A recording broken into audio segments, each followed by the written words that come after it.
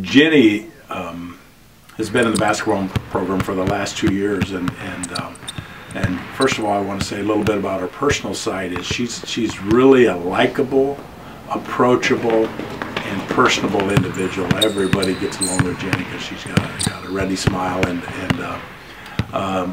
as she's a good teammate, and she's really respected by her teammates as a good leader. As a point guard, which is her best position, I think that she could play an off guard as well, but point guard she has the skills for. She's an excellent ball handler. She's an excellent passer. She pushes the ball up the floor. She sees the floor very well, and she can score from both the 2 and the 3-point range. And she's just a very dedicated basketball player, not only during the season, but she's dedicated in her off season. She's in the weight room all the time. She's out on the basketball court in the off season trying to improve her game.